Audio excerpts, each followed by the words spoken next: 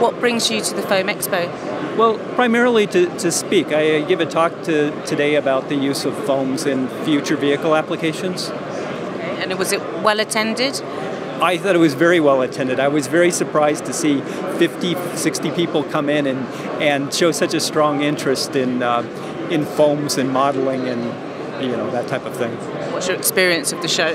Well, I think it's a great show. It surprised me how big it is and the strong level of interest that everybody has, and it just seems like a wonderful show. In terms of NVH mitigation, what would you say are the key trends, challenges and opportunities at the moment?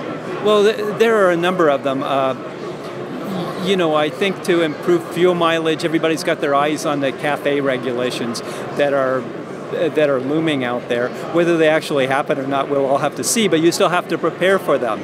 And making cars quieter will be a huge challenge.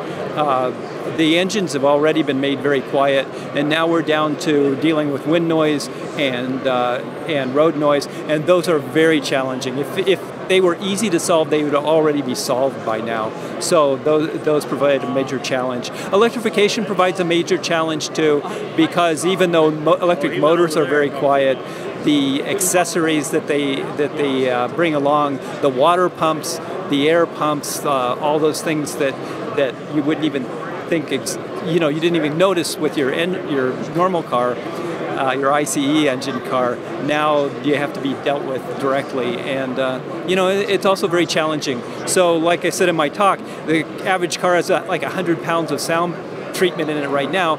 Electric cars still have 100 pounds of sound treatment in them. Okay. What new trend do you think we're going to see in the industry this year? I don't know. I think things move kind of slowly. I don't know if you can really talk year by year. I think that adding electronics to the car seems to be a continuing trend. And for us, that primarily means, how do people react to the car without, with the background noise? How do they speak to the car and have the car understand what they're talking about?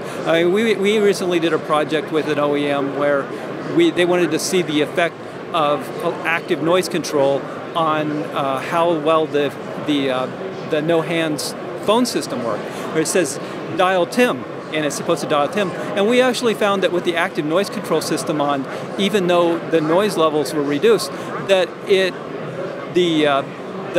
hands-free system did not improve. The performance of it was decreased. So there's a number of systems that have to be integrated together, and that's probably the biggest near-term trend we see. And the other one is kind of funny. People are still pretty obsessed about how it sounds when you close the car door. We're still working on making car doors sound really wonderful when you close them. Yeah, I find it quite scary that you can't hear cars driving up behind you these days as well. So they're quite stealth, aren't they now? At least the electric cars are quite quiet. We've also done projects with governments to decide how to set standards for quantifying minimum noise for cars, because very soon they're going to be legislated to have a certain amount of minimum noise at parking lot speeds.